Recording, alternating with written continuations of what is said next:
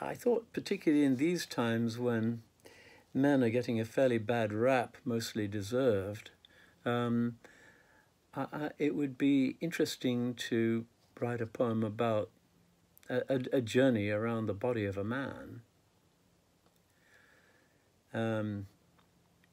I'm not gay, but I hope the gay people would like this one. Body of a man. What is this thing, this noble masterwork?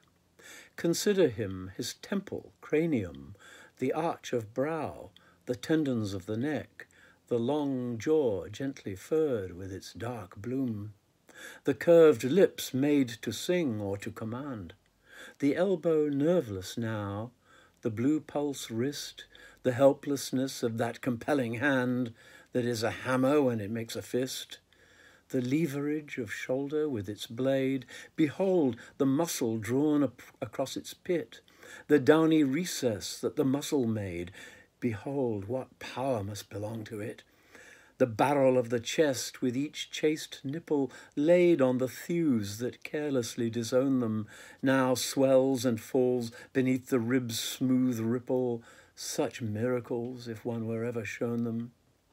The pebbles of the hidden vertebrae, the rock-hard hocks, the buttock's double disc, the salmon flank along the femur's way, but then the central flower and the risk. See Jove's grand acorns, his rose marble tower, recumbent now upon the sleeping thigh, the source and limitation of his power, the reason he must fight and he must die.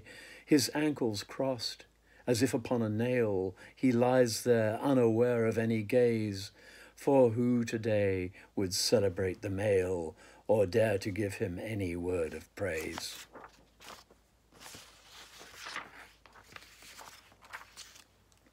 Another, somewhat in the same vein.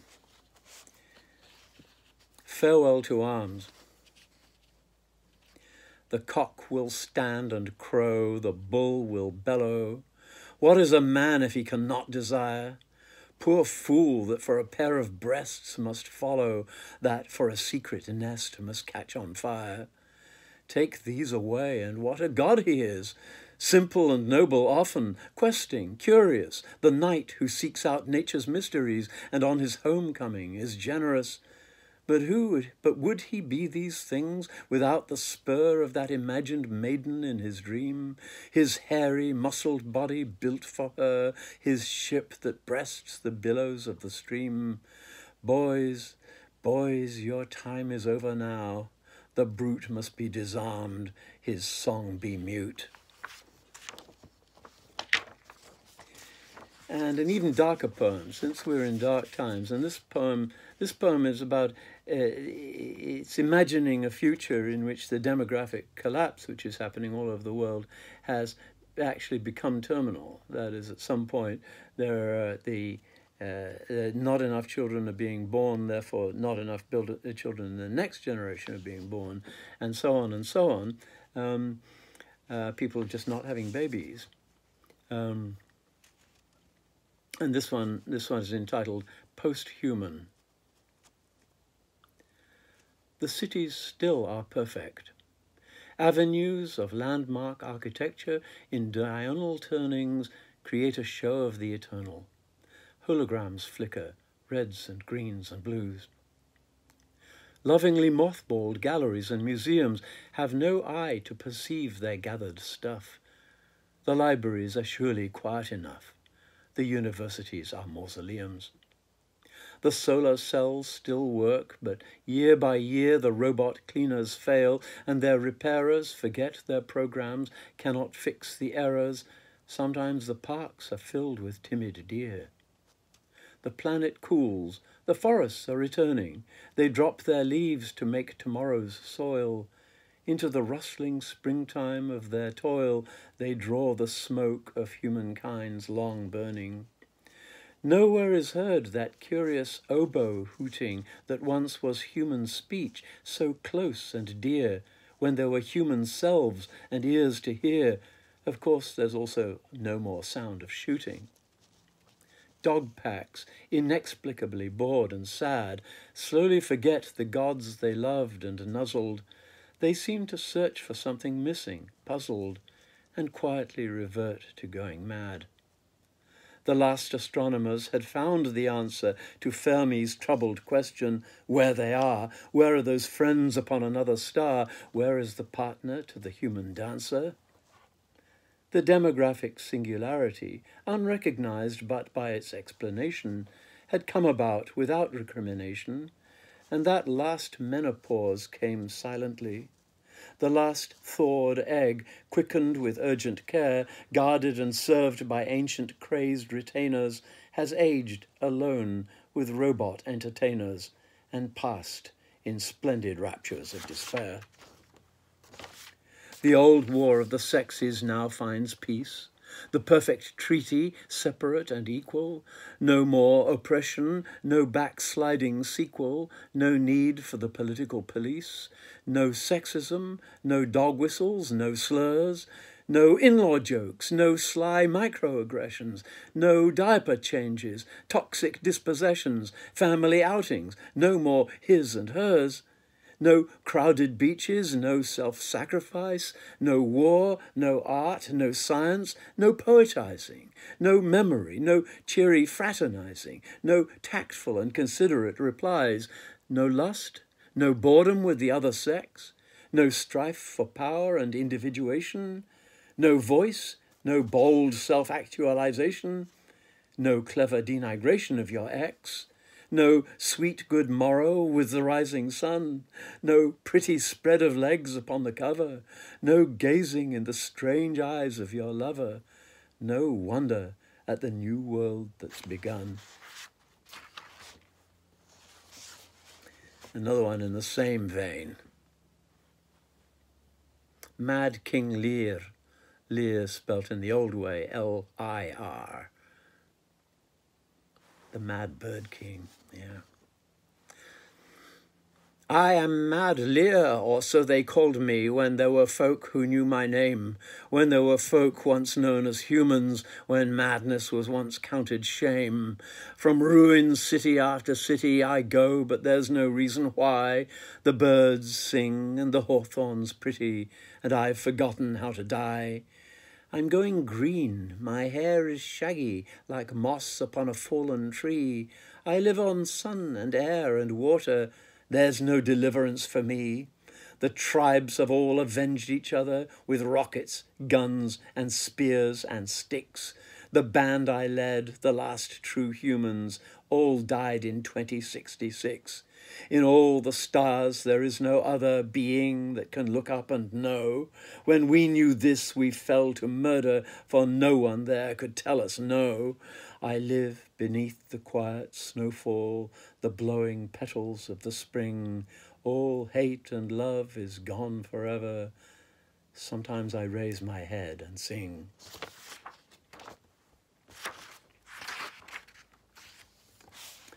Vanitas. This is another dark poem. It's a personal one. Vanitas.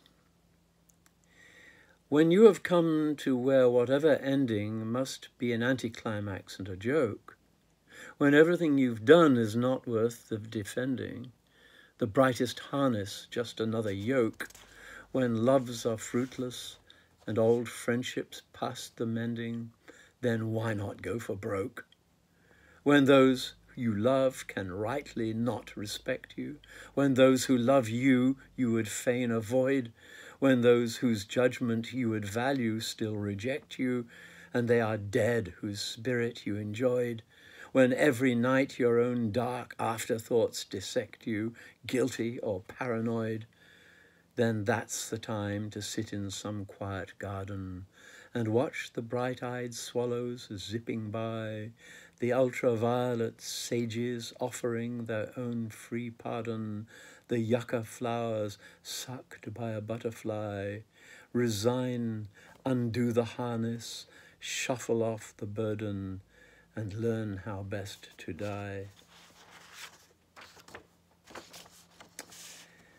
There's a kind of hope at the end of that one, which I want to pursue a couple more poems. Indian Summer.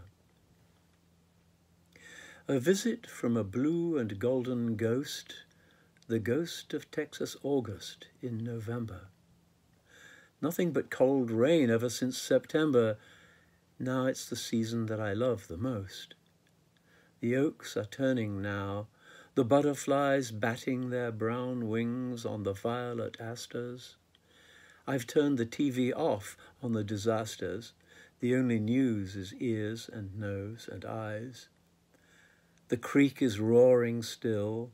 I hear a plane inch through the blue so high you cannot see it. This is a day you cannot know, but be it. That bee, dark honey gold, drones round again. This is an old man's poem with plodding rhymes, an Indian summer poem in troubled times.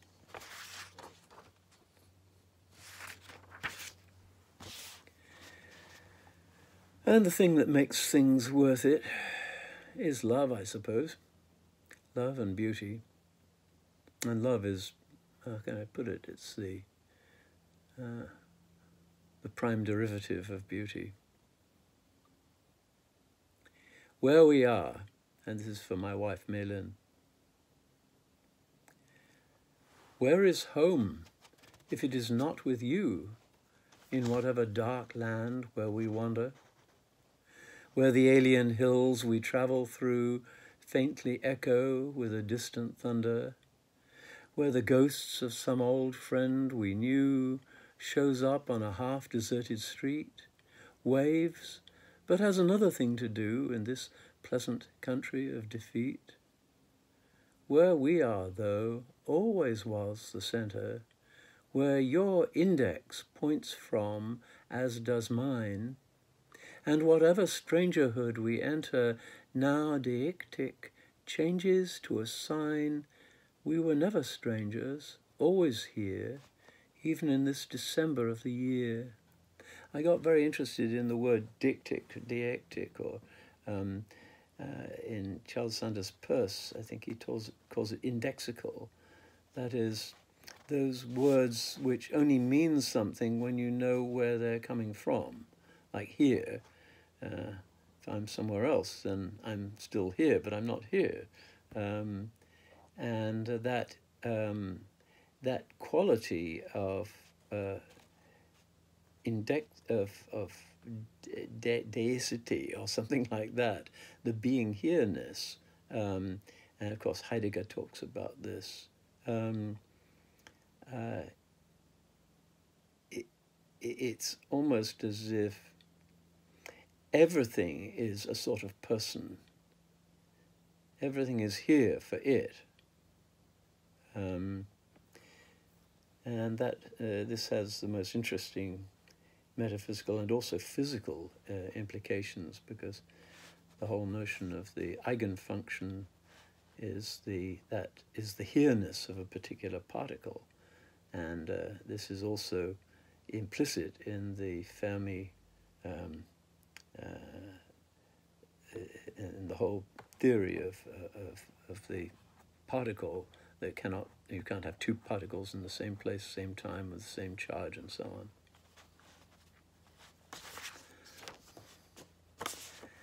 The Discoverers, for Mei-Lin on our 53rd wedding anniversary. The Discoverers. We too are old explorers, venturing into these altitudes of time and loss, easy in camp, to kindle fire or bring cold water from the snow streams in the moss. This journey of discovery has been so long and hard we almost can't remember what finding out our destiny might mean. Can April's dream still wake us in December? But still sometimes we find a warmer dell, a dry cave looking south into the sun, blackberries flourishing along the fell, birds' eggs for breakfast, washing to be done. Soon we'll strike out once more, though, for the heights, lit nightly by those eerie northern lights.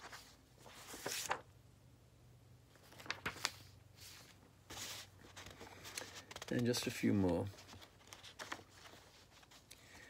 Shooting at 76. I'm 76 years old, but I've been, for the last few years, I've been developing a second martial art, which is archery. So I do archery out near my cabin in the country. Shooting at 76. I seek an arrow in this amber light, this liquid stillness clear as honey. I knew as soon as it had taken flight that I had overshot. It was uncanny how much more swiftly it had flown than all the others and just disappeared like, a few seconds back, the sun. These endings aren't as I feared. Selling the place, starting to say goodbyes, finding young folk to take the old tasks over, laughing that they could think me wise, sad that they should need to seek my favor. The west glows yet, night rises in the east. My arrow's lost then, but it flew at least. An evening walk. Why should this moment, coming down the hill, the last sun under cloud, suddenly glowing upon my little house, not quite fulfill all heavenly promises, all bestowing? Is it that the pure mind is lacking still, that the heart aches at all that is still owing?